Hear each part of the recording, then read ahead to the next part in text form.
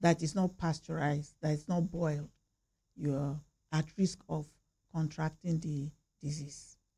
It can also be found in meat, like I talked about the case we have in the abattoir. Yes. If the veterinary staff are not there to condemn, most times the butchers quickly hide it and sell the meat out. And if it is found in the lungs, usually the size of the lungs becomes very big and large. Do you understand? Yes. So they sell it to others that are not aware, and they will buy it and prepare it and sell to humans that will consume it without knowing. And through that means humans also get infected. Then the butchers too, working in the abattoir, if they have wounds on their hands, do you understand? In the process of working on the cattle that has it, that's on the carcass that has TB, and they have wounds and perforations, they can also get infected.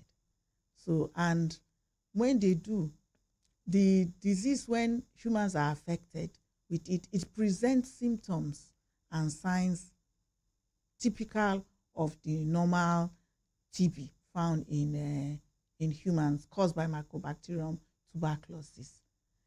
But the challenge we have about this one is that the disease is underdiagnosed.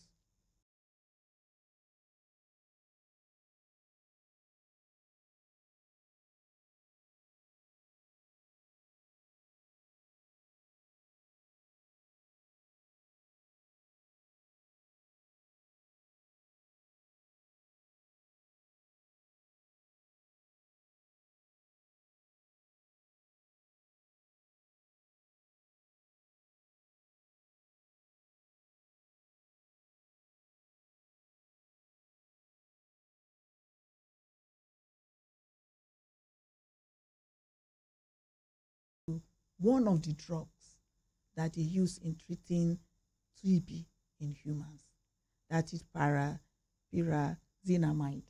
So it's resistant to it.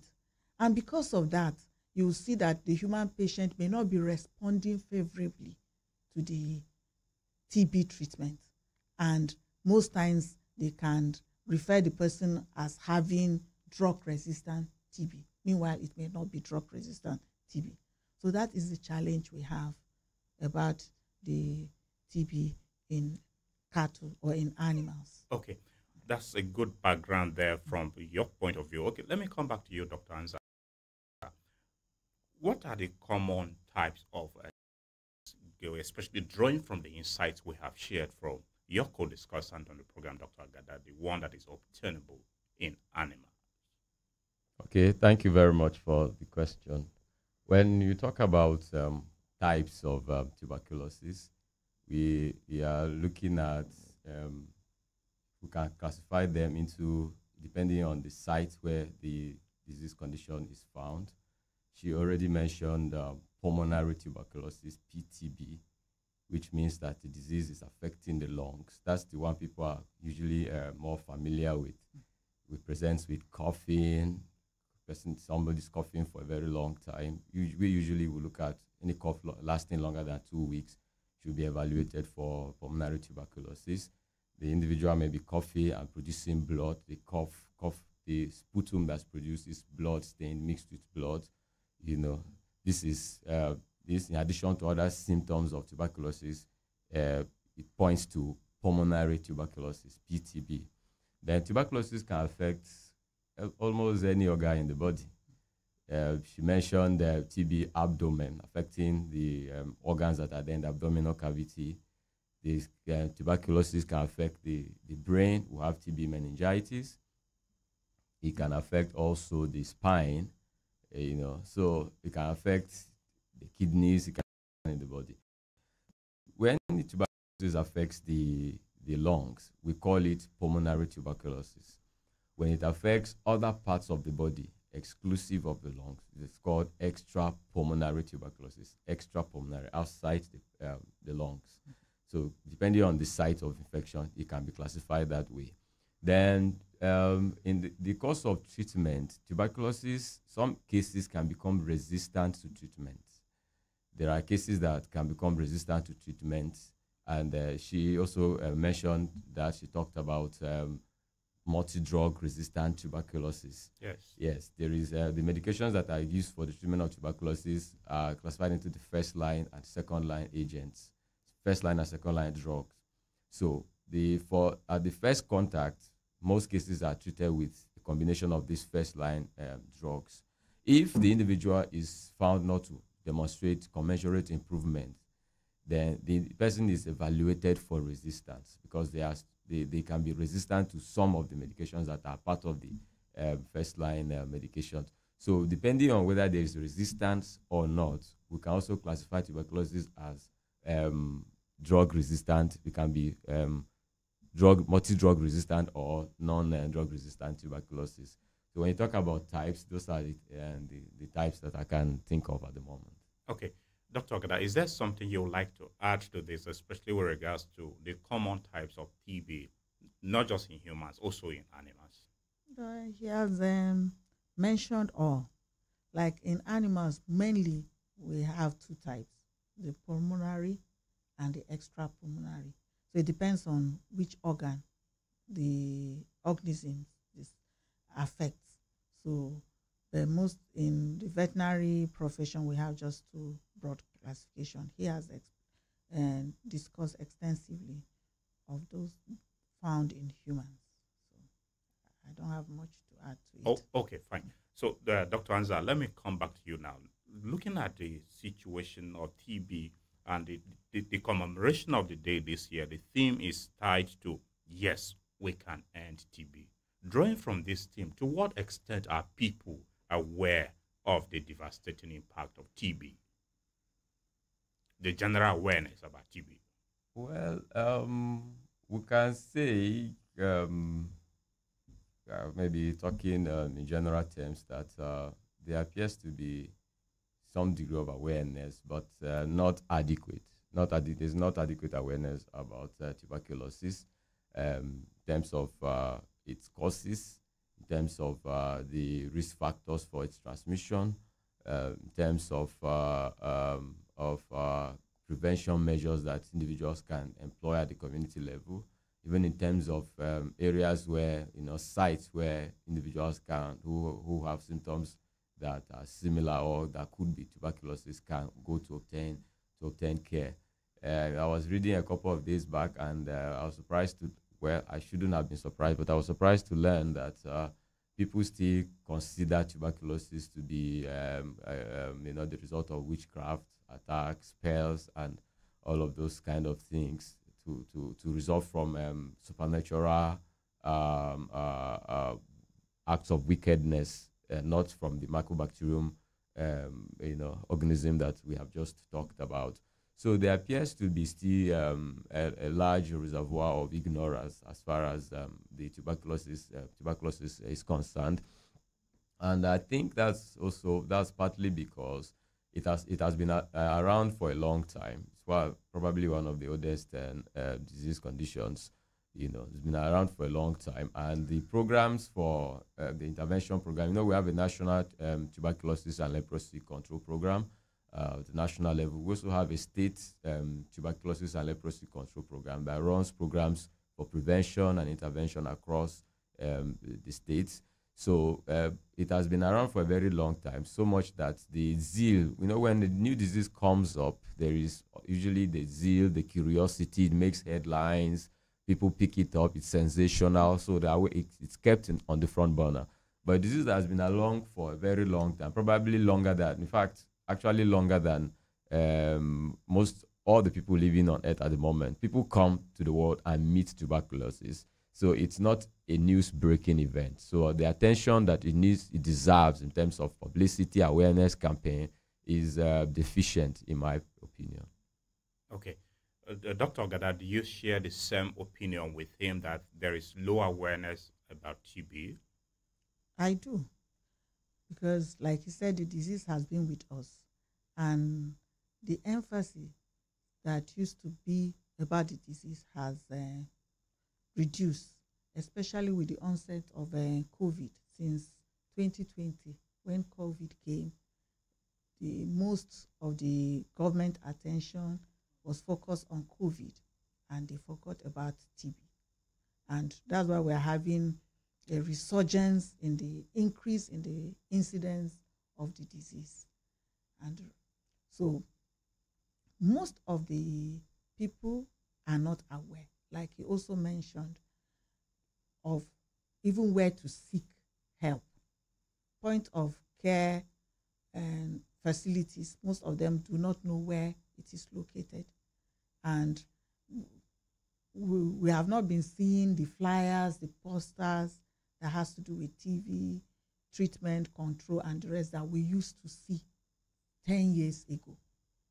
Most times, about 10 years ago, if you go to hospitals, primary health care centers, and the rest, you will see information on their notice board everywhere about TB, how to seek care, and the rest. But now, what you find is that of COVID, and you hardly see that of TB. So because of that, a lot of people have not been aware. Even electronic and print media have not been talking so much about the disease. But we are different. I think we are. Yes. Because we are talking about it now. You are different. All right. Dr. Anza, let's talk about the symptoms of tuberculosis. What are the 8 symptoms?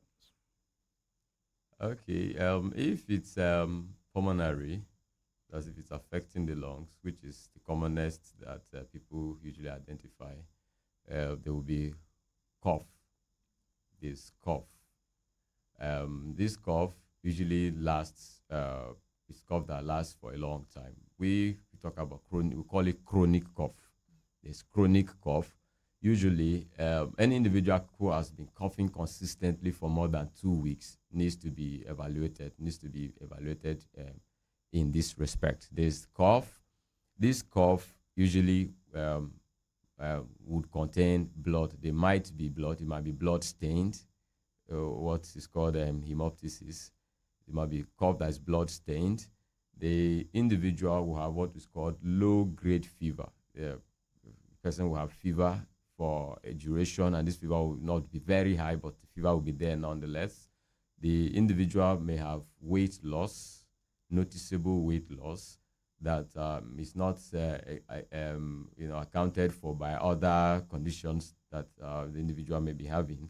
And the person also may have what is called drenching night sweat. When we say drenching night sweat, it's the person sleeps, and by the time they wake up, their bed sheets, their bedspreads are soaked in sweat. And this is it's something that they've not been experiencing before. They go to bed and they have this sweat called drenching night sweat. Other symptoms will depend on the site. Additional symptoms will not depend on the site of the infection. Because if it affects the abdomen, there can be sometimes swelling of the abdomen, distended abdomen. But these are not specific symptoms. The specific symptoms are those that I have already mentioned. Then in evaluating this kind of persons, there may be history of contact with somebody who has been coughing also in a similar manner. So usually by the time a patient comes to the clinic and has been coughing, we want to know, are there other people around you who have been coughing in a similar manner? Other people, have you made contact with somebody else who has been coughing like this, maybe a roommate or a family member, a close family member, or are you a healthcare worker who has been attending to people who have been coughing in this manner? We want to know, have you been consuming unpasteurized milk? She talked about that earlier. Milk from cows that has not been boiled, Nono. Have you been consuming nono? Because bovine tuberculosis, is transmitted that way. So these are some of the things we want to look out for in a patient. Then tuberculosis, what is important to be noted is that there is what is called latent tuberculosis. When you talk about latent tuberculosis, it is tuberculosis that is hidden. These individuals have the microbacterium in their body, but because the immune system is still competent, the immune system is still, in a layman's term, strong enough to suppress the manifestation of the symptoms of this condition. They don't present with symptoms.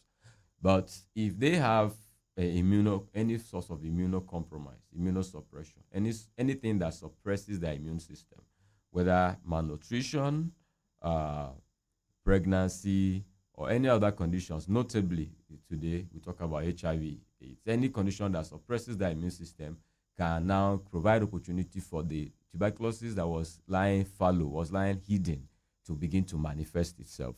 So it's in these environments, it's common, and many people are believed to have that latent tuberculosis. But because the immune systems are competent, they do not present with signs and symptoms. So immunosuppression is one of the risk factors for individuals presenting with. So why I'm making this point is that somebody who comes to my clinic maybe tomorrow and has been having symptoms of tuberculosis in the past maybe 1 month may not necessarily have gotten infected in the last 1 month or even 2 months. There may be other related health events that have suppressed this person's immune system, which have now made room for latent tuberculosis that have been lying there all along to manifest itself. All right. Dear listener, in case you just tuned in, you've been listening to Perspectives on iGate Radio 95.5 Star FM, Makurdi, Benue State. We are discussing World Tuberculosis Day, which was marked yesterday, and this morning we are focusing on its awareness, causative factors, and modes of prevention. And leading us in the discussion here in the studio is an associate professor of veterinary public health and a member of the Nigerian Veterinary Medical Association. She is of the Department of Veterinary Public Health and Preventive Medicine, Joseph Sawantaka University, Makurdi, Dr. Charity Agada. We also have an epidemiologist at the Benue State University Teaching Hospital. He is of the Department of Epidemiology and Community Health at that hospital, Dr. Msute Anza. They are sharing thoughts with us to enlighten us more about this disease, which it has been said that has caused so much pressure on human beings, and that is why we are focusing on. You too can contribute on the program.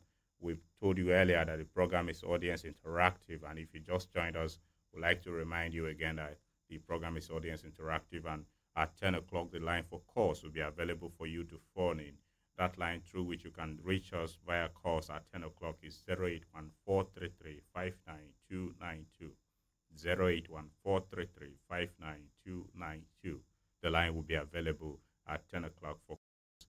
Meanwhile, the one for text messages and WhatsApp chat is 09126 999 09126 999 That line is already activated, and if you have a question or contribution to make on what we are discussing, you can send us a text or a chat on that line, 09126 999 Remember to include your name and the location you are sending the message from. Let's also remind you that the program is streaming live on all our social media platforms, including Facebook, YouTube, and Instagram. Kindly search out Agate Radio and Television on Facebook, Instagram, and YouTube, and follow the live stream conversation. You may drop your comments there. If they are related to the subject we are discussing, we may take it as your contribution.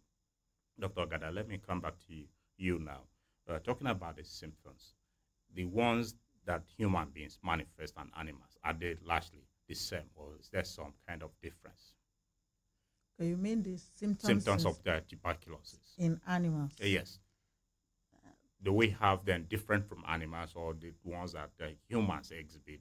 Anyway, a human being, by scientific classification, is also an animal, though a higher animal. I think so, right? Okay. Yes. The symptoms of the disease in cattle is not as obvious as that of humans. Okay. But you find the cattle coughing or sneezing for a long time. But one of the important things you will notice that there will be massive loss of weight. The animal will be lean and will be weak. That is it. But you may find some that are looking healthy, normal, without coughing. So most times what we do is to dictate such, we carried out testing in the animals. So we run the tuberculin testing. That's a skin test to know if the animal has it or not. In our country, we usually don't do that, but in the developed world, because the disease affects traits, if a farm or a country has it and has not been controlling the disease in cattle, most of these other countries will not buy products from them or will not even trade in their animals. So they do that routinely. They carry out routine farm checks, tuberculin testing on the cattle. And most times, if the cattle are found to have the disease, that is, they are tested positive, they are usually slaughtered. They are sent to the abattoir and slaughtered. And if, depending on the type of organ that are affected, if it is partial, they will just trim the organ and pass the remaining part of the meat for consumption. So that one, we refer to it as partial condemnation. But if the lesion or the disease presents as nodules, we call it tubercle, on the organs affected. And those tubercles are usually strong. And the one that is caused by TB, when you use the knife to cut through the tubercle, you have a feeling as if you're cutting through sand. So that one is classic for TB lesion. So we call it pathognomonic. So you cut it as if you're feeling through sand. We refer it as gritty sound. So that is what we use to confirm, because there are other animal diseases that present as nodules affecting organs of the animals. But that of the TB is usually yellowish, cheesy-like looking. And when you cut open, you find cheesy-like lesions inside. But as you're cutting with your knife, you feel as if you're cutting through sand. So that indicates that those nodules are caused by Mycobacterium bovis. And so that is what we do. So unlike humans that have drenching sweat in the night, yes, you may not be able to detect the cattle sweating. But when the cattle has persistent cough for a long period, you start suspecting TB. Even though there's another disease of animal, CBPP, that's contagious bovine pleural pneumonia, that also present as cough. So that is why we need to go a step further to carry out the tuberculin testing on your animal to confirm if it is the bovine TB that's affecting the cattle or not. Okay, but in the animal classification, beyond the cattle, are there other animals that are also susceptible to coming down with tuberculosis? Yes, all animals are susceptible to coming down with TB. All animals, both wildlife. And we're having cases in wildlife because they prey on the cattle or the herbivores in the wild that may be infected. So if there are infected cattle around the wildlife areas or conservation areas, or infected buffaloes around that area, and the carnivores, that's the lions, the tigers, and the rest, prey on such animals, they'll come down with the TB. So all animals can be infected with TB. Okay, Dr. Anza, so looking at the symptoms now, what are the causes of TB in human beings, for instance? Okay, well, we already mentioned the principal culprit, which is the inhuman Mycobacterium tuberculosis, the causative organism. Then there are risk factors that predispose an individual to coming down with tuberculosis. And I already alluded to one of them earlier when I talked about immunosuppression. Individuals whose immune system is no longer competent, is no longer as functional as it should be for a healthy human being, already stand the risk of coming down with tuberculosis.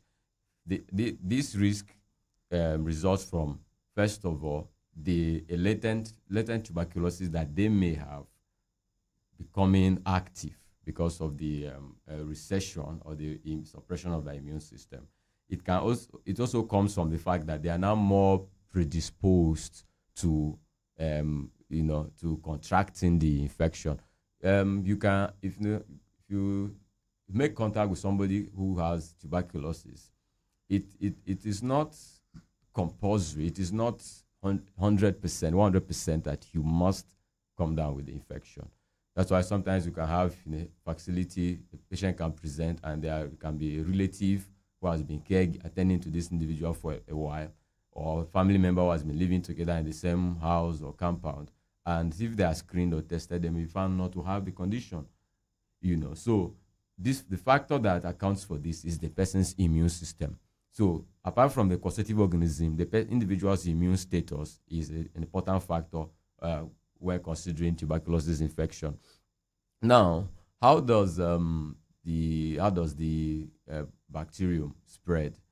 It's an airborne infection, so it's spread through sneezes, cough, even through singing, anything that can cause air droplets from the respiratory tract of an infected person to be disseminated, to be spread into the air, can predispose individuals who inhale such air from contracting the disease condition.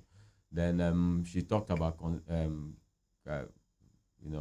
consumption of food, yes, milk from infected cattle, consumption of the meat as well, other products that come from other animal products that come from there. Individuals who work in these places, the butchers at the abattoir, and then the herders who take care of this cattle, all of these individuals stand a certain risk of contracting the disease.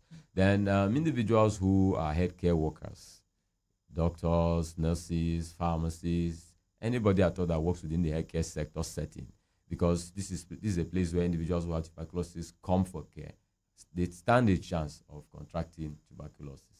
So those are the risk factors. We also say that it's a disease of poverty, it's a disease of low socioeconomic status, because some of the risk factors that we have mentioned are socioeconomic.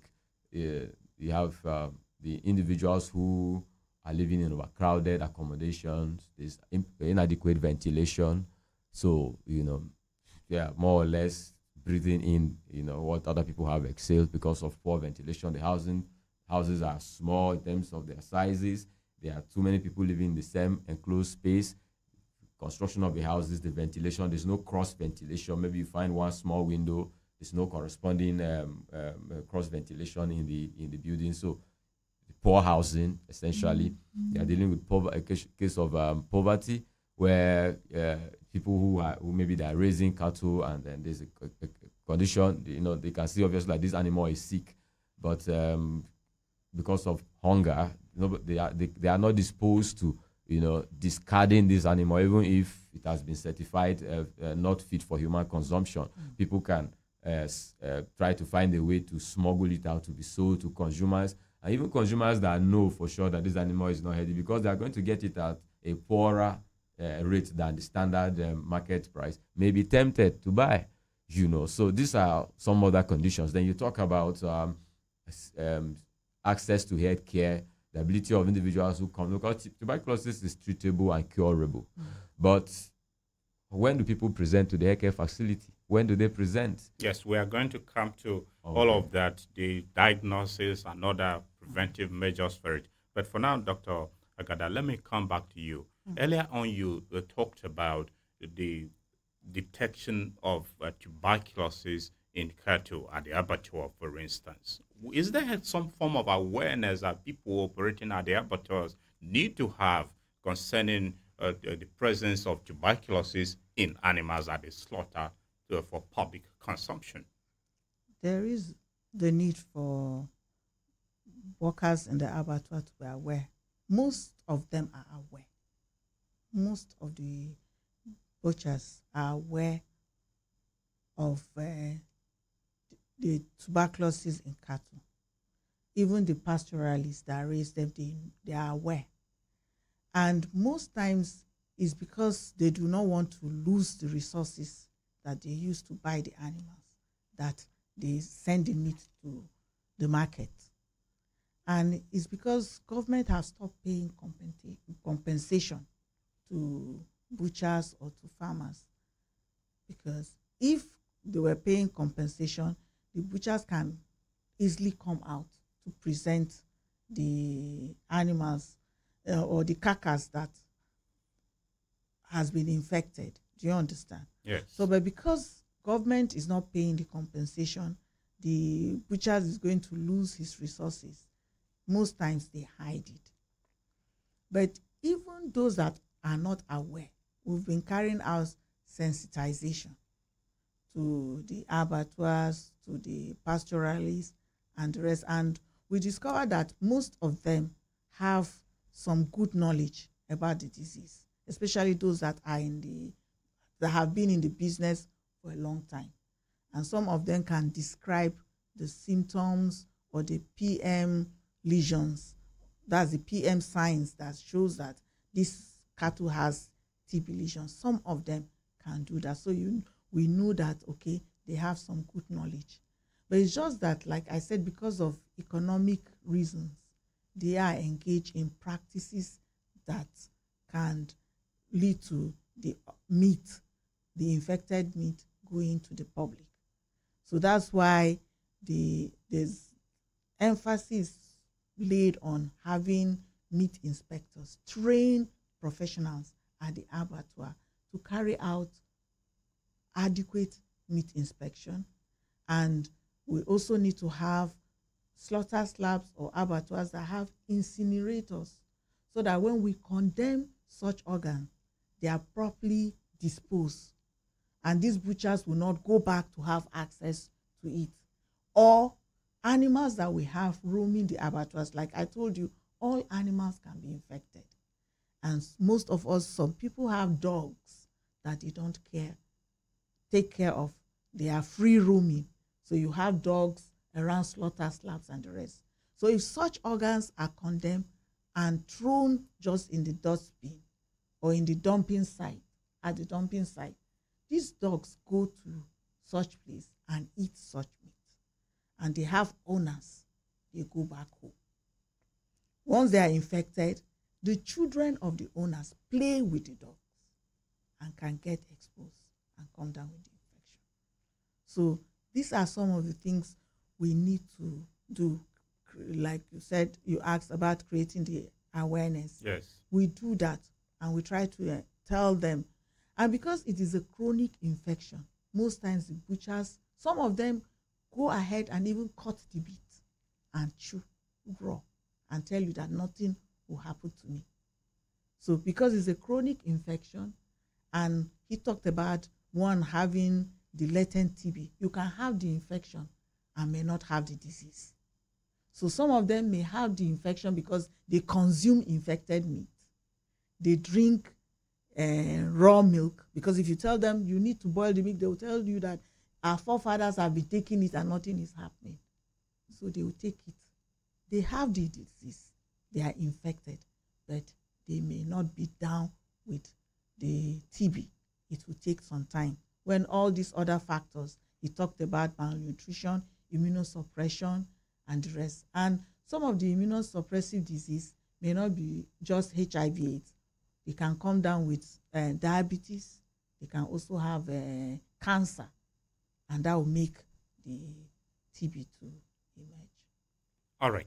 Now let me come back to you, Dr. Anza. Let's look at the areas where there's people who are more prone to contracting a TB in terms of age classification. Well, yes. I spoke earlier about individuals who are immunosuppressed. Individuals who are immunosuppressed, people who have other disease conditions like HIV, she added to the list tuberculosis, cancer, malnutrition. When we talk about age, and you talk about immunosuppression, you're looking at the extremes of age. Extremes of age, the young people at the other extreme of the spectrum, and then the elderly. These are young people are prone to immunosuppression because their immune system is not yet well developed. They are still developing, so their immune system is not well developed. And then the elderly, wear and tear has caught up with them, so their immune system is waning, it's about to check out. So these extremes of age are individuals which, if you talk in terms of age, have higher inclination, higher risk of developing tuberculosis. Apart from that, we are talking about lifestyle. We're talking about individuals who, she talked about the workers at abattoirs, the mentality, they are not predisposed to adjusting to new knowledge in terms of the risk that their particular profession poses to them to developing tuberculosis. So these are some of the conditions or classes of persons that are in the general population that stand the higher risk of developing tuberculosis. Individuals who also who are family members, close family members who have the infection, or who are taking care of, who are caregivers to patients, or who are healthcare professionals. And then for the younger population, individuals who have not been vaccinated, because there's vaccination for tuberculosis, against tuberculosis at birth. Individuals who are maybe in rural communities or who are living in internally displaced persons camps, who have no access to regular healthcare services, may not be vaccinated, may not be properly vaccinated at birth. And so this is also another class of persons that has a high chance of contracting disease, the tuberculosis infection, compared to the general population. Okay, when you mentioned individuals who are not vaccinated, does it mean TB is vaccine preventable? Yes, it is. Okay, and at what stage, if it is vaccine preventable, at what stage is one meant to get the vaccine to prevent coming down with TB? There's a vaccine for tuberculosis, BCG, that's given at birth. It's given at birth. It's part of the routine national program on immunization. So it's anywhere that a child is born in a healthcare facility, part of the routine vaccinations that the child should get at birth is BCG, which is protective of tuberculosis. In most facilities where immunization services are offered, it is integrated there. So the parents may not know specifically, that this is given against tuberculosis, but if they adhere to the vaccination routine that's been given to them at the healthcare center, they are almost certain to receive BCG. That's the vaccine against tuberculosis. All right. Dr. Ogada, is there something you would like to add to this with regards to the classification of people coming down with TB? Yes. You were itching to say something. So. Yes. Those that smoke cigarette, also cigarette smoking, because it's also affecting the lungs. So it's also a risk factor. And some share their cigarette stick. In the course of the sharing, if someone has pulmonary TB, he can give it to his partner when they are sharing.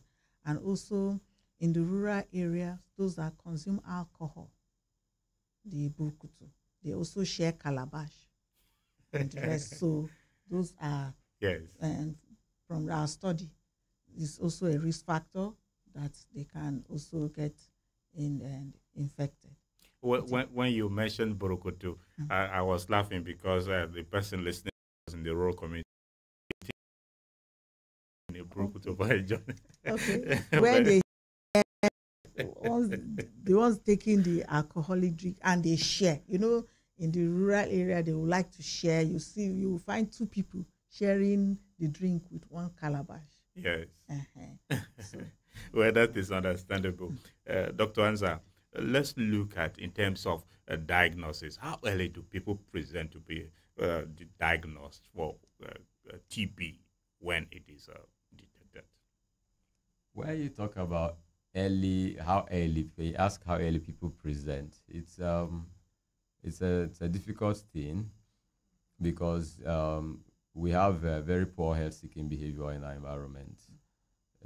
I saw somebody was trying to compare the pathways between when somebody maybe they have a problem, a legal problem, the arrow moves straight from the person who has the problem to the lawyer. But when they have a health condition, the arrow moves first to family and friends. From family and friends, it moves to maybe a herbalist. From there, it can move to the internet. From the internet, it can go back to a chemist. From a chemist, it can go to a side lab before it finally makes contact with a competent healthcare professional. So healthcare seeking behavior is poor. Usually, what people do, people who have a cough, who start to have a cough, are more likely to go walk into a medicine store by the roadside to and then buy a few antibiotics here and there and go and take maybe for just 3 days or for whatever duration. If that doesn't work, they are likely to hear from a family member who claims to know somebody who's competent in herbs, who, they treated somebody. I know somebody who had a similar cough in the next village, and when he went to a certain place, this individual prepared herbal drinks for the person, and he was cured, and they followed through that. So while they are doing this, two things are happening. First of all, they are abusing antibiotics. They are abusing an inappropriate use of antibiotics. These antibiotics take a lot of resources into research to develop, and is increasing antibiotic resistance, which is there was a time there were no antibiotics. Life was, you can only try to imagine how brutish and how poor life was. Now we are headed towards a period where there may be very limited or no antibiotics, because the ones that we have are becoming, a lot of antibiotic resistance is coming. So they are predisposing themselves, and they are putting the rest of us at the risk of increasing antimicrobial resistance. Then two, they are giving the infection time to grow, to multiply, to replicate in their bodies. Notice that we talked earlier about pulmonary and extrapulmonary tuberculosis. Tuberculosis can occur in the lungs, and from the lungs disseminate. It can spread from the lungs to other places. So early presentation and intervention is key in winning this, winning the fight, both as at the community level, because this individual, why is moving from one place to another to seek care that is not optimal and is not appropriate, is also giving himself or herself more time to transmit this disease, this infection. The longer the infection stays in the community undetected, undiagnosed, untreated, the longer the opportunity for transmission, the higher the number of individuals transmitted, the higher the burden of the disease on the community. So this is so when you talk about presentation, people don't present early to the healthcare facility. They don't, and this is not just a case in the case of tuberculosis. The general poor healthcare seeking behavior.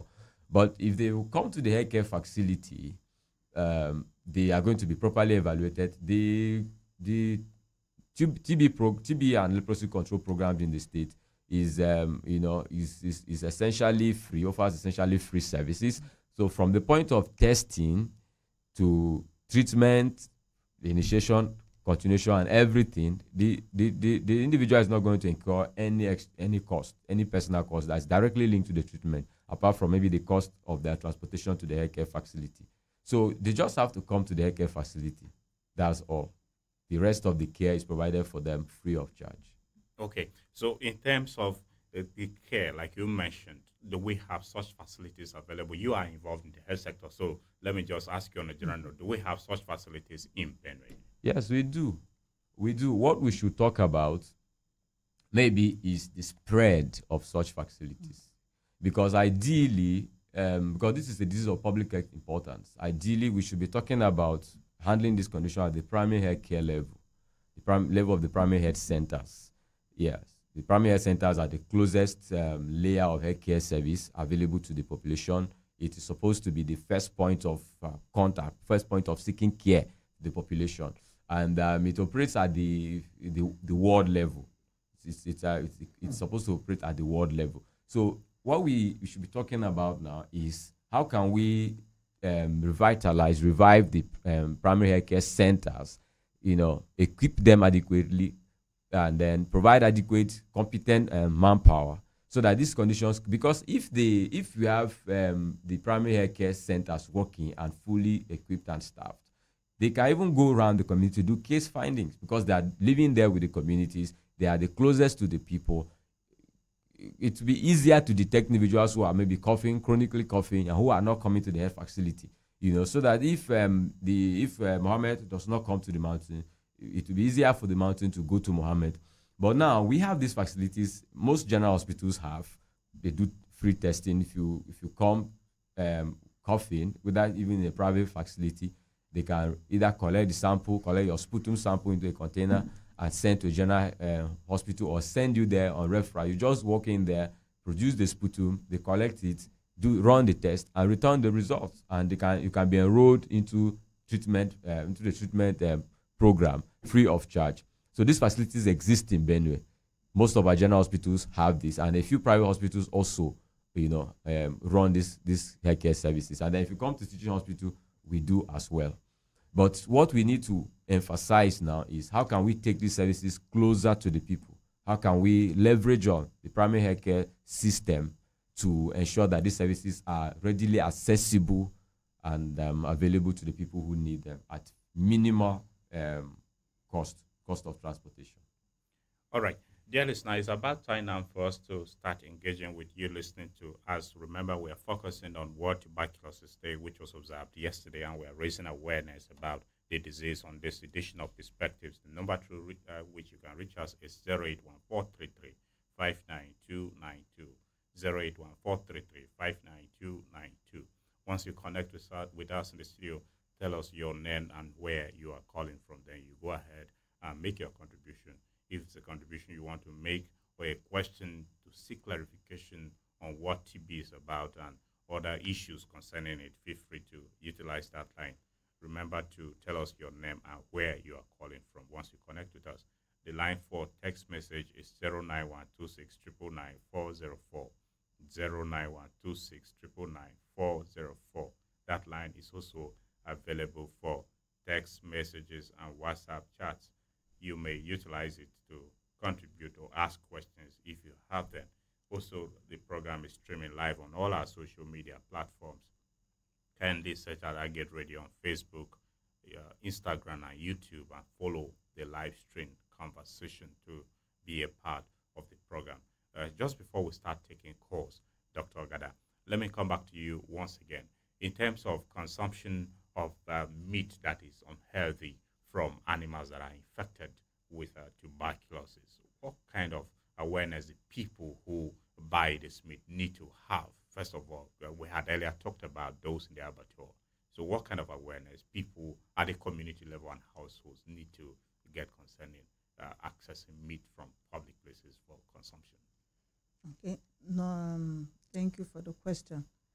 It's very important for them to note that currently...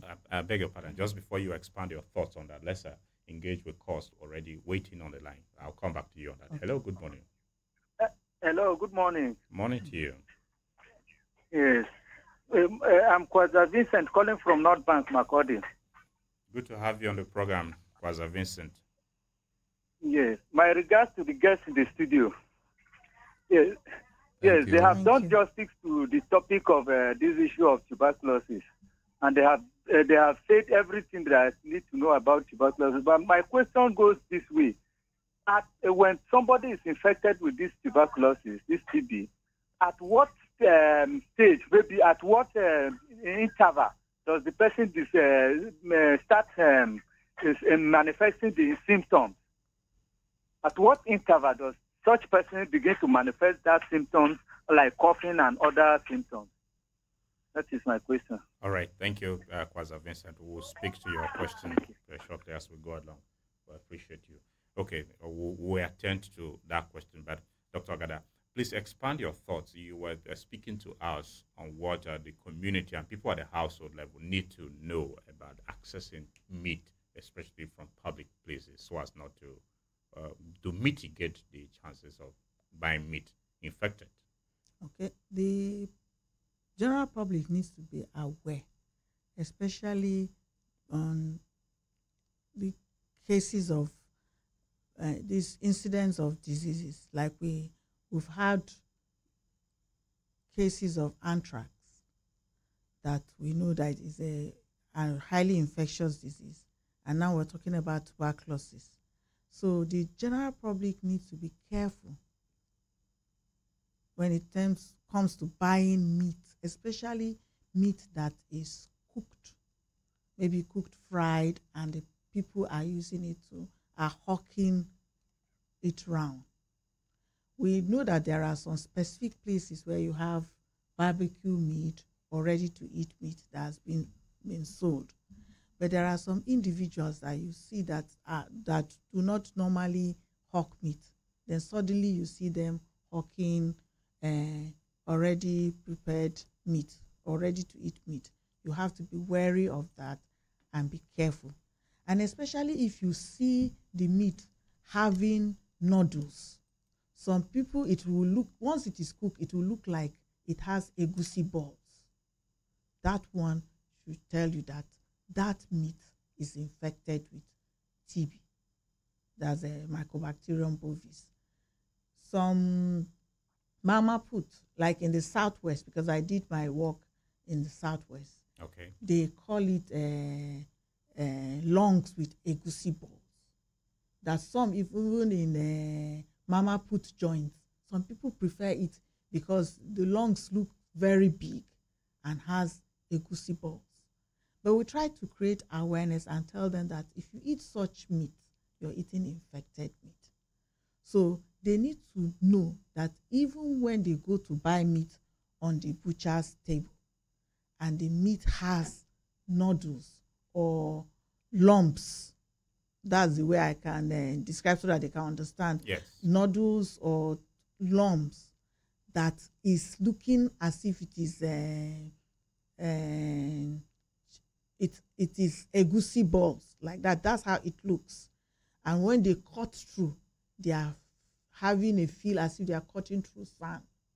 They should not buy such meat because it is an infected meat from cattle that is infected. So any meat that is not looking like meat, that has lumps in between, they should be very careful. Be wary of it. Okay. Not buy it. All right. Hello, good morning. Hello. Good morning, Sir Nathaniel. Morning to you. How was your night? Very well. My regards to your guest in the studio. I'm Kwanguta from Bajimba. Okay, thank you, Kwango Taha. How is Bajimba this morning? We give glory to God. Okay. Please speak to us, Kwango Taha.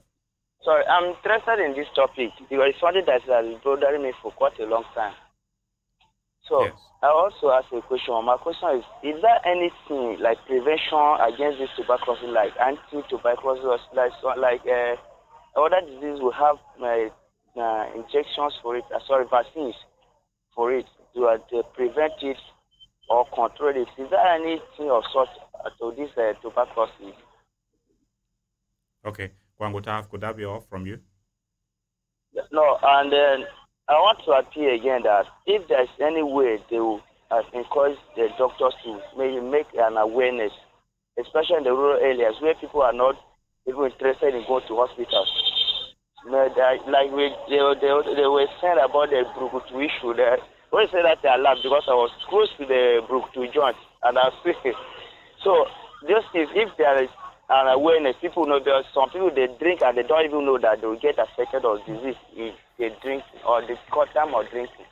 So if there's any way they can at least make an awareness, especially in the rural areas, it will matter because most of people don't know, don't have knowledge about this tuberculosis. It even means that I'm talking, I don't have much knowledge about tuberculosis. I don't know anything about it. So if there's anything like awareness, we'll be happy. Even as you are listening to us, are you still not getting awareness about it? It's just today. That is why I say I'm interested and I'm happy about the topic. Okay. I'm enjoying this. Something that has been bothering me for a long time. Okay, thank you very much for sharing your concerns with us. We will speak to your question. The question you asked us, we'll respond to it shortly too. Thank you very much, sir. Have a nice time. And you too, Kwango Taha. Thank you very much for your contribution. It's as if that example of Brukutu, you knew where Kwango Taha was before you brought it up. But let's respond to some of the two questions we have asked. We've been asked from our listeners. First was from Vincent. At what stage does one start manifesting symptoms of TB? We'll have you respond to that, Dr. Anza. Well, like we said earlier in the course of the program, manifestation of signs and symptoms of tuberculosis depends on a number of factors. Yes, the first I talked about latent tuberculosis. So when we want to know from the point of infection to the point of manifestation of symptoms, it varies. It varies, and it depends on a number of other factors more than on the infection itself. Because people can have this latent tuberculosis and they're walking about with it for years. For years, their body is able to contain its spread, its multiplication, so they don't come down with any symptoms. Then down the line, their immune system is compromised. They come down with a severe disease, diabetes, cancer. They come down with HIV. They are malnourished. Then suddenly tuberculosis pops up. It doesn't mean that they contracted the infection only within the recent period. The infection might have been there for a much longer period. Secondly, people who already have these immunosuppressive conditions. Maybe they have HIV/AIDS. They first have they are malnourished, or they have any of these other immunocompromising conditions before their exposure to the bacilli.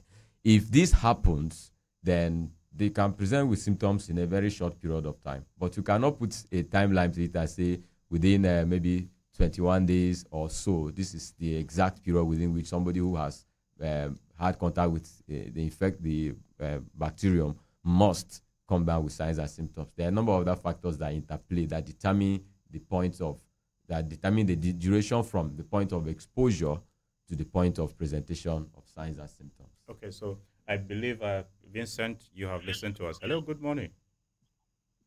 Morning, Nugget Radio. Morning. And Mr. Nathaniel. Good morning to you.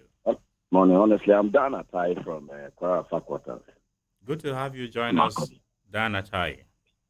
Yeah, you are doing a great job. This awareness is a serious one. Thank you, Daniel. I want to thank you especially for that, and the Agate Radio for this wonderful work they are doing for us. Thank you for your kind words, Daniel. Thank you. You see, Nat, I sometimes get tired talking about health policies and how it can be eradicated or prevented. Remember that we are now 60-something years with our independence. And just the health, which is the most important thing. Land abroad today, just go to Morocco here. You want to cross to Spain. The moment you are in Morocco, immigration will hold you. The first thing they will do is to vaccinate you. They will hold your mouth and drop something in your mouth so that you will not infect anybody. How did they come to that? Whether you carry any disease, you will not be able to infect anybody again. And they have compulsorily vaccinated you. The level at which our health is taken, the priority the government is giving to our health is bad. Apart from tuberculosis, people are talking about so. At the level we are now, we should not be talking about we should be talking about complete eradication. Everybody has to have, in fact, oh my God, I just can't. I don't know whether it's God that is protecting us. If not, to wipe this nation away, this common disease that you have, this tuberculosis, what do you call the other one, hepatitis, that is highly prevalent.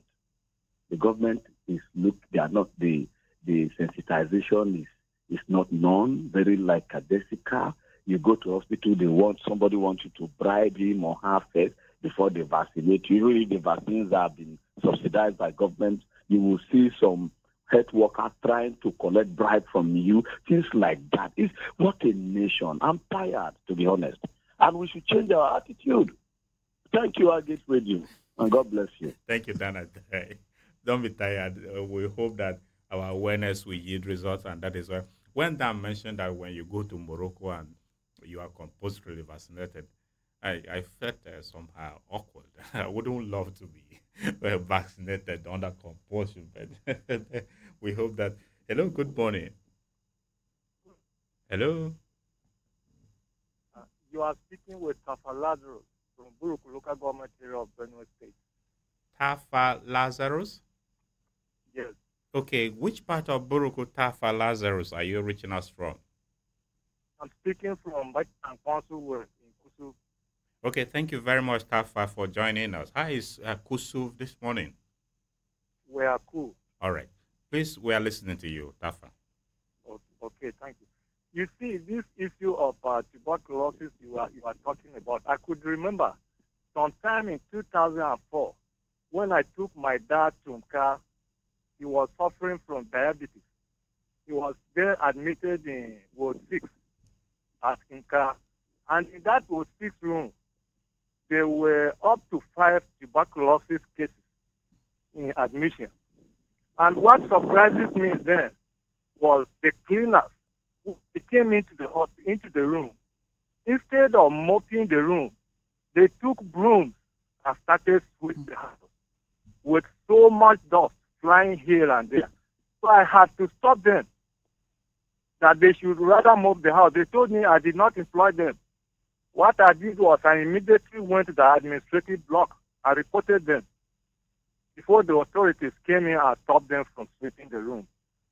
Within all the period I stayed there, the cleaners, they wouldn't like to see me. They became so hateful. So I am asking the health authorities to please sensitize those working in hospitals. And besides that, I want to ask, is it right for other patients to be admitted in the same room with people with tuberculosis? Thank you, and God bless you. Thank you so much, Kwango, Lazarus Tafa, for sharing this experience with us. This is very, very instructive. We will respond to your question, and let's begin with a question from Tafa Lazarus. Is it right? Again, I'll come to you, Dr. Anza. You listen to Tafa Lazarus. Is it right to admit people with TB in the same room, like the experience he shared with us of people at a hospital, which he mentioned, and we don't want to continue mentioning the hospital anyway? Speak to us. It's not right. The standard practice is that if you go to any hospital, there is a separate ward for tuberculosis patients, a separate ward for chest. In fact, we even have a chest clinic. There's a separate ward for tuberculosis patients. You don't admit other categories of patients in the same ward as tuberculosis patients, because for obvious reasons which we have already mentioned. All right. So we'll come back. There are more issues to talk about, but let's engage with more people. Hello, good morning. Hello. Good morning, sir. Morning to you. Thank you. My name is Igbayima Akura. I'm a person from Bankubacha in Boko local government. All right. Good to have you on the program, Igbayima Akura. You're welcome, sir. My regards to your guests in the studio. Yes, my guests are greeting you too. I'm responding on their behalf, and all of us. Okay, thank you. Okay. But to me, my opinion here is that as we are doing the awareness here, creation, another factor that can help to prevent the diseases that you are talking about. And those of the people that are having the tuberculosis patients in their various destinations, they should take proper care of their sputum. For speaking, they will avoid it opening. Let them have containers for them to put in the sputum inside so that they will take them outside and bury it. And those of some people that are used to drink together, as your guests are already stated, they should avoid that habit.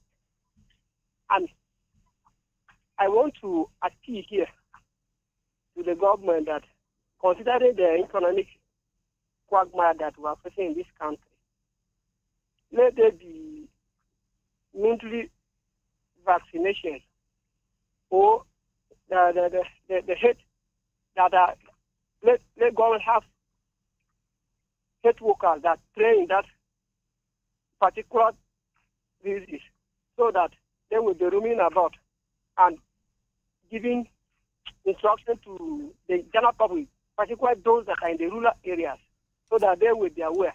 You know, as the resurgence of new diseases, COVID and HIV. It seems as tuberculosis is no more in existence. So to do that. Okay. Thank you, Igbaima. Thank you very much. The network is getting unfriendly, but you have made your submission. We appreciate you. Dr. Anza, let's have you respond to earlier on. Kwango Taha from Bajimba had asked us, I know you spoke about preventive measures with regards to vaccination, but maybe you want to refresh us on that, especially that Kwango Taha brought up a question in that regard. What can be done in terms of vaccination, preventive TB, preventing TB? Okay, prevention, we look at a number of measures that can be taken. These measures can be taken at the level of the individual, they can be taken at the level of maybe the family, they can also be taken at the level of policy, community or state or national policy. At the level of the individual, there's the need to practice hand hygiene. Hand hygiene, in addition to what I would like to call cough hygiene. You know, during the advent of COVID-19, the COVID-19 pandemic, a number of measures were introduced and disseminated, escalated around the country concerning how to handle, how to prevent infecting other people around you when you are coughing. For instance, you know, people, you stay in an enclosure with other people in close proximity, and you are about to sneeze or to cough. You have to find a way to cover your nose and cover your mouth. And if you use your hands to do that, I see people do that a lot of time. They just use their palms, sneeze into them, and maybe they rub. If they use the left palm, they rub with the right palm and can keep on moving. It's dangerous. Because and even be extending handshakes to people. In another moment, they are exchanging handshakes with other people. They are maybe even handling food and other things that other people will consume. So what is taught and advocated is that if you because of course you don't rehearse sneezing, it can come up any moment. If you are going to sneeze, the standard thing which is advisable is that if you can use your handkerchief to do that, to sneeze into it, fine. But the moment you do that, you wash your hands. Find a place to wash your hands or sanitize your hands. If you can't do that, conveniently do that into the corner of your elbow. You know, you sneeze into here, it's far easier. There's far less contact between this place and other people, social contact between here and other people, than with the palms of your hands. So people need to practice hand hygiene. They need to practice cough hygiene for those who are infected, and the hand hygiene for everybody. Then secondly, there's a need for, when we are talking about planning, housing, there's a need for adequate housing, because this is a disease that, thrives in overcrowded settings. So we talk about adequate housing. When we talk about adequate housing, we are talking about the volume, the number of houses, talking about the size of houses, the number of occupants per room. We are talking about the ventilation, adequate ventilation, cross ventilation, in the houses where these people are living. We are talking about other risk factors she mentioned, talking about smoking, cigarette, talking about consumption of alcohol, and then poor health-seeking behavior.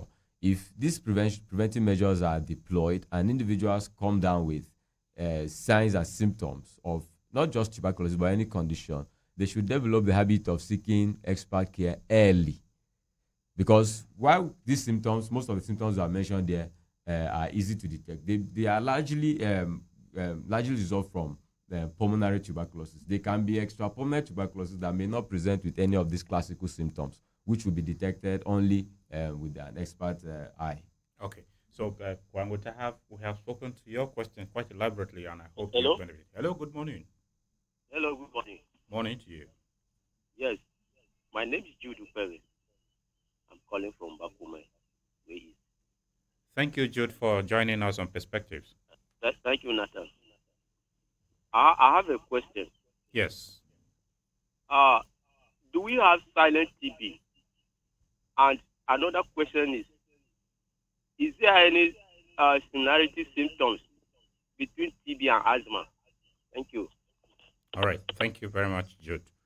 Thank you. We appreciate you. Let's take some messages. We'll come back and try to also respond to that question by Jude too. But before messages, some calls coming into. Hello, good morning. Good morning, sir. Morning to you. My name is Mr. Jaros. Calling from high level. All right, good to have you on the program, Mr. Jairus Otomola. Thank you, sir. I greeting to your guest. Thank you. I'm listening patiently to all that discussion. They have done well. Thank you. God will bless them and their family. Increase their knowledge. Amen. Amen. My own is a special appeal to the work to do in our society. Not the only government, individual, cooperative organization, cooperative. Please help the society, help the less privileged one, those who cannot afford to treat this TB, those who cannot even afford to even go for the test, those who don't even know that there's a test for it, or they have it. I remember some years back, that Moses and Jima, late now, he went to a particular hospital and dropped some certain amount of money that whoever has a TB should go to that hospital. A lot of people benefited from it. So I want to beg our way to do in a society, like Agate Radio is doing. Because this program we are listening today, I don't think it's being sponsored by anybody. Not at all, sir. Thank you. So Agate now playing their own part. Thank By you, sir. bringing this matter on air, and a lot of people are asking questions, getting aware, and look at the professionals are breaking it raw as if they are giving us water to drink.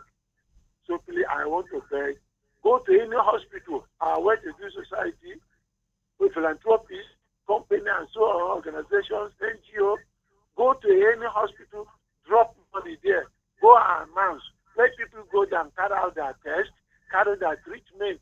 You are helping the government at the same time, you are helping the society and the less privileged one. That's my appeal. Thank you. Thank you. God bless everybody. God bless you too, Mr. Jairus Otomola. Thank you very much for your kind words about our Gate Radio. We are really encouraged to continue to do more. That is why we are the voice of the people and we are providing the platform for the people. Hello, good morning. Good morning, sir. Morning to you. I am Ondachi Gabriel from Odessa, Madoka. Thank you, Mr. Ondachi Gabriel, for joining us on Perspectives. Thank you. I saw Jack by Madoka this morning. Am I feeling fine? And Otukbo by extension is peaceful too, we suppose. Feeling fine. All right, that's good. The question of water scarcity. a solution will come, people. All right, speak to us, Ondachi. My regards to our guests in the house there. Thank you. Thank Agate Radio, like the last speaker has said. In fact, you are doing this, only God that will reward you. No other person on net. Even whatever salary you take there may not be enough. It's only God that is going to award the Agate Radio staff member. Amen. The work you are saying, this disease is not a simple thing for ordinary man. And disease, since they have discovered, what I want the government to do is to recruit more special personnel concerning this department of TB. Let them set a department, concentrate on it, like other diseases also in the hospitals. Let them concentrate on it after training the personnel so that they can inform, like the Agate is doing now, inform the people, most especially the rural areas. They feel no concern about it at all. Whenever they wake up, whatever they are trying to do is just to look at the and they rejoice. But when it didn't affect anybody, just when they sit with him, with that person that is affected, they don't know, not knowing that is affected at all. And when this person cough, the air is polluted, and everybody is also polluted there. So awareness campaign like Agate is doing now. I want everybody, not only Agate to do, and not only government personnel, but it's a concern for everybody in our society so that our society can be better. Thank you, sir. Thank you very much, Understood Gabriel. Thank you. Thank you for your kind words too. We are encouraged. Okay, let's take some messages which are mostly questions. Then we'll come back and respond to them and others that we have been asked by those who called in. This one says, I am Abite Teso, a 300 level student of Department of Botany, Joseph Sawan Taka University, Makudi. I have 3 questions to ask. 1. Did the government assist and give people affected with tuberculosis drugs at subsidized rates and provide awareness for prevention from people who are not affected with the disease? 2. How would you know that you are affected with tuberculosis? 3. What are the prevention measures of tuberculosis? Okay, Abite, thank you for your message. We'll respond to the questions very shortly. This one says, good morning, Mr. Presenter and the doctors in the studio. My name is Otega Christopher Kate from Naka. My question is, can TB be transmitted through bodily fluids and sweat, as in the case of corpus, or through food we eat? Okay, thank you, Kate. We'll also respond to your question shortly, too. This one says, tuberculosis is contagious. Tubercular infection in which swelling appear on the lungs and other parts of the body. Perhaps it would be better to make the disease as mild form by the medic when they inoculate the infected as a precautionary measure to avoid the peril. Good morning. Thanks to you in the studio, Isaac Utsua from Iye in Goma. Okay, Isaac, thank you for your contribution. We appreciate you. One more call, then we'll come back and respond to this question. Hello, good morning. Good morning. Hello. Good morning. Good morning, everyone in the studio. Morning to you. Welcome to Perspectives. Oh, thank you very much. My name is Kizito Otile. I'm calling from Coca-Cola, Makodi, Benue State. Thank you, Kizito Otile, for joining us. All right, thank you very much, Nathaniel. You guys are discussing a very serious issue, and it's very, very important. In fact, the callers are calling in and commending you. I also align myself with them. You are doing a very great job, Nathaniel. God bless our Get Radio. Amen. Thank you. Yeah, you see, talking about tuberculosis, you know, it's a very serious and dangerous, deadly disease, which one cannot even wish to one's greatest enemy, because it's not easy. You know, myself talking to you, I was a victim. I think I was about a year or 2. What happened was that I was watching a football match one day, so I saw a code on the screen during their timeout that if you are coughing for more than 2 weeks or more, you should die. Hello? Yes, we are with you, Kizito. Okay, thank you. That you should die 3340, and then you follow the prompt. So back home now, I was actually coughing for more than 3 weeks. I was really disturbed. I couldn't sleep well, sweating heavily in the night. My body was very weak. I was always feeling very, very weak.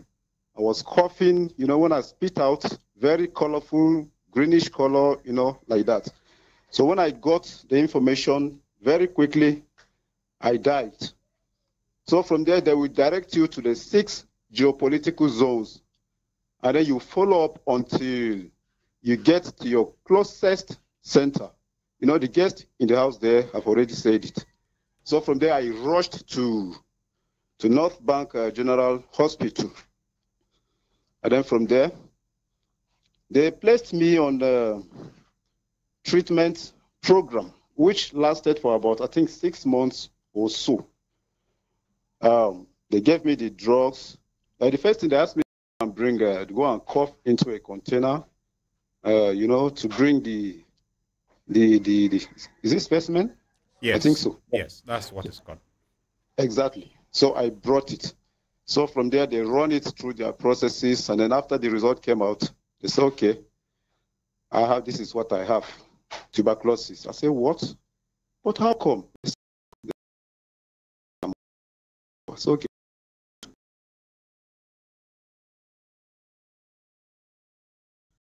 Although they never been like that of their instructions. When I came back, they run the test again.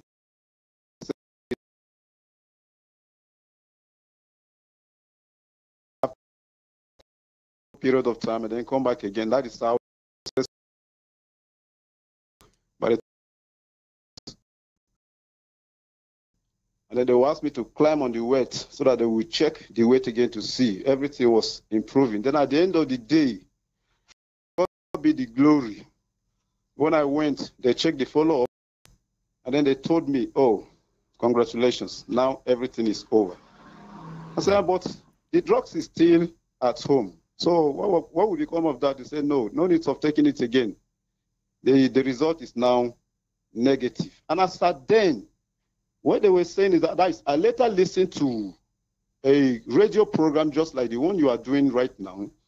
And then the guest was saying that then the cost of treating tuberculosis is around 800,000 naira. I said, oh, I should have been dead by now. Where will I get that kind of money? It's quite huge. And now that inflation is everywhere, I'm very sure if it is not 2 million, it should be above. So I am encouraging, just like the doctors were saying in the house there, that we have poor medical seeking. You understand? Yes. So it's always good for us to be checking our bodies. We shouldn't be ashamed of all those things. This is a very serious program that we should not take it on granted. In fact, Nathaniel, thank you very much. God will continue to bless you for me. Amen. Thank you very much. God bless you too, Kizito. Thank you very much. We sincerely appreciate. It's quite courageous of you to share this experience with us when people will hide away such history. You have come. It's more of a testimony and also sharing your experience so that people can learn from it. We appreciate you for not feeling any form of one we feel stigmatized that, oh, so and so. We appreciate you. Thank you so much, Kizito Otili, for sharing that with us. Let's respond to some of these concerns we have asked, that we have been asked by those listening to us. First was from Jude Upeve, who asked us, is there anything like silent TB and whether the symptoms are similar with asthma? Let me have you, Dr. Agada, to speak to this briefly, and then we'll also take more questions we have pending from our messages. Okay, and thank you for the question. The silent TB is what he has been talking about, the latent TB. Okay. Because it's been documented that half of the world population is exposed, has been at one time or the other been exposed to the bacteria causing the disease. So you can have it in you, like he has been emphasizing. You have the infection, the bacteria is in one system, but it will not manifest until certain conditions happens to you. That is when you are malnourished, that's your immunosuppressed. You have one condition or the other that will reduce your body, your own immunity. So that's when it will now come into the active TB that will start presenting with the various clinical signs. Then there are some organs that if it is affecting such organ, the signs may not manifest immediately until it has reached an advanced stage. Like if a human has TB that affects the GI. Do you understand? Yes. Except if the tubercles become very large to the extent of blocking the intestine, it may not start manifesting. Do you understand? If it does not obstruct the passage of digested food items or food items consumed, you may not, the individual having such infection may not be able to, they may not be able to know that they have it. So until there's an obstruction of the intestine and it's preventing the passage of digested food and the rest, that the symptoms will start manifesting. And most times when such individual is taken to the hospital, they may not even start suspecting TB. They may start suspecting other infections. Some may even suspect cancer. until a laparotomy is conducted and they're able to excise the tobacco and take it to the lab for culture, that some they may be able to know that it is TB. At times, some may present symptoms similar to asthma, but not that similar. Maybe the medical colleague can expand on that. Yes. Okay, Dr. Anza. But very quickly, let me engage with this caller. Hello, good morning. Hello, good morning. Morning to you. To have you on the program, Emeka Nyogo. Yes. Mine is that I thank the doctor there first that they are giving the treatment. And I'm looking at it that at this particular time, like when they were talking about Nunu sometimes, like some cows may be having those type of tuberculosis. And when they bring it out, make sure that those things that they identify Nunu is having that issue. So I'm of the opinion to involve NAFDAC in some of these things before people consume. Secondly, again, we should not be waiting until of TB before people will start publicizing or telling people about the harmness of the TB. So I am of the opinion that the government also should make it mandatory that every community should have these time criers that will be telling people the causes of TB and how you can get TB. And this one will eradicate most of these problems within the communities. Because in the rural areas, you will see so many people sleeping together. They may not know whether this person is having TB or not. But Okay. I believe that at this our health centers, if they can do this issue of telling them at the community level by using these time criers, I think it will help us. And also, I believe that the government should make these medicines or drugs available to those. And making it available, let it not be that they will be selling it at exorbitant price. They should make it that so that people will have it. And I'm using this opportunity to say that even NGOs and other people should collaborate so that we can make sure that these things are being eradicated from our society. All right, Thank you very much. God bless I Get Radio. God bless you too, Emeka Nyogo. Thank you very much for your contribution. Okay, Dr. Anza, very quickly, let's go to the question by Judo Perry.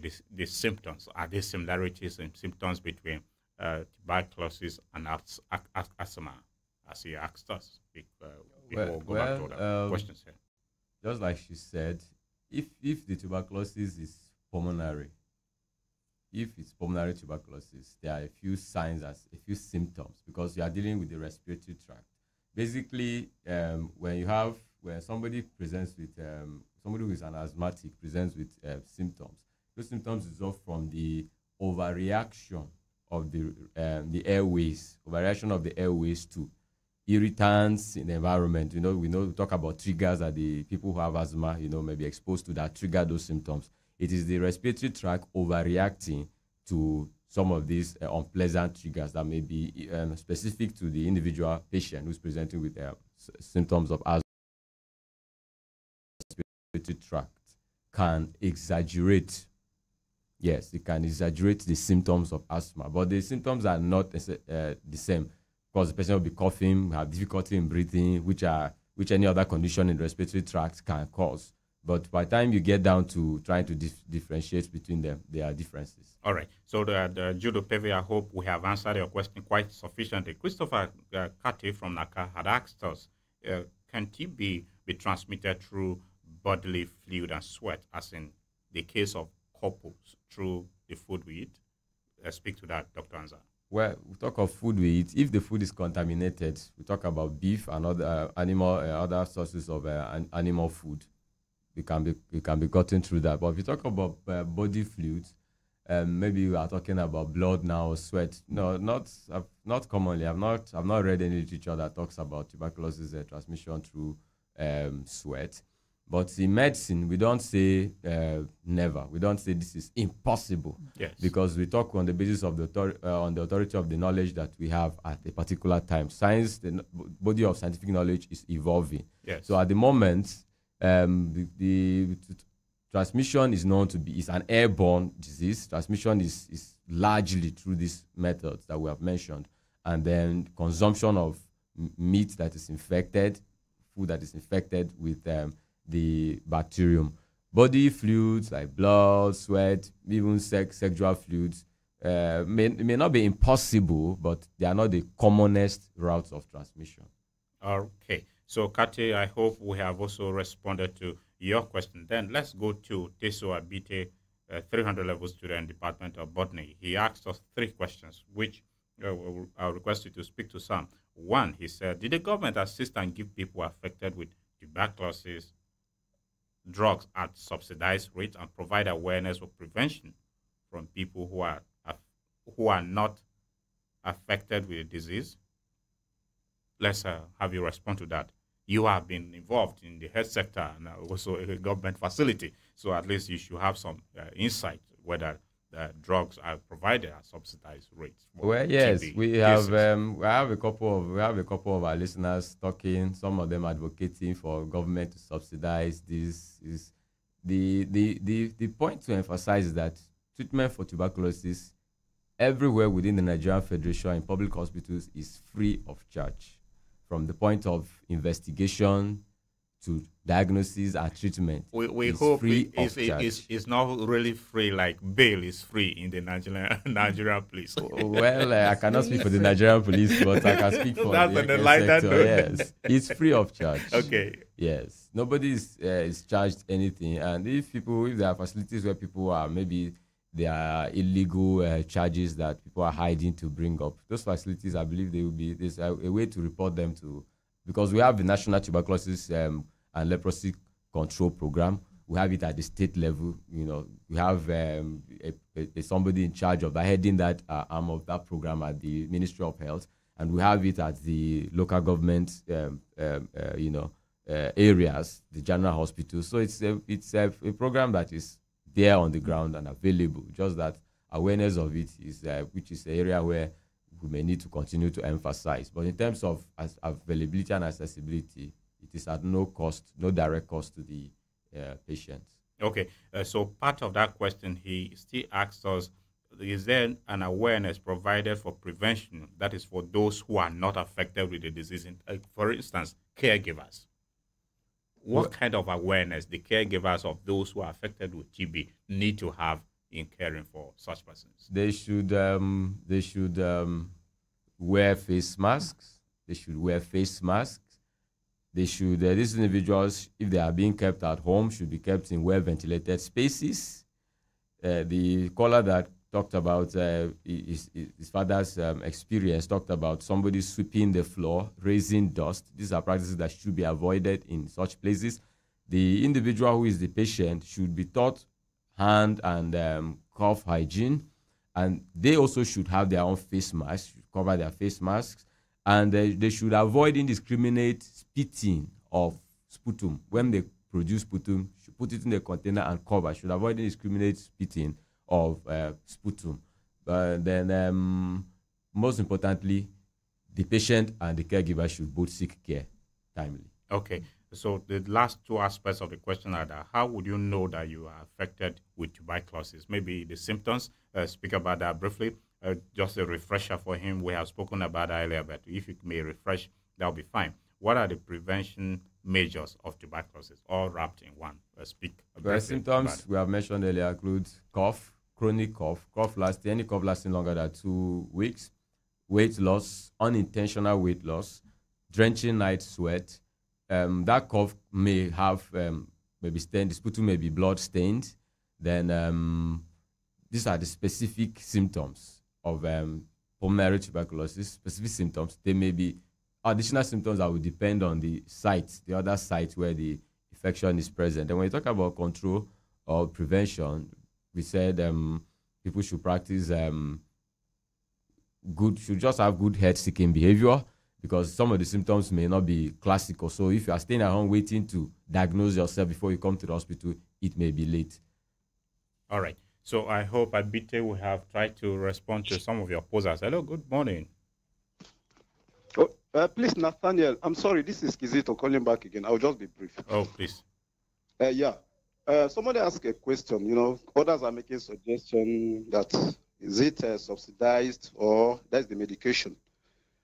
or they should subsidize it. You know, I told you, practically, I did not pay a dime while on treatment, beginning from wherever investigation, diagnosis, and then the treatment. I never pay a dime. 1 naira I did not pay. It was absolutely free. And then on my own site, I feel completely negative right now. You know, I'm a footballer. Now I've gone back to the pitch. I can play the football the way I want. I can do everything. I am absolutely neutral the way I speak with you. Thank you very much. That's interesting. Thank you very much, Kizito. Thank you.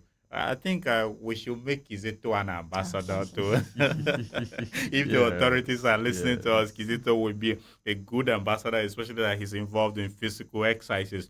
Another message here, one from our WhatsApp box says, "Good morning, I Get Radio. I am Benedicta Tefa from High Level Makudi. Thank you so much for this awareness. God bless." Okay, God bless too.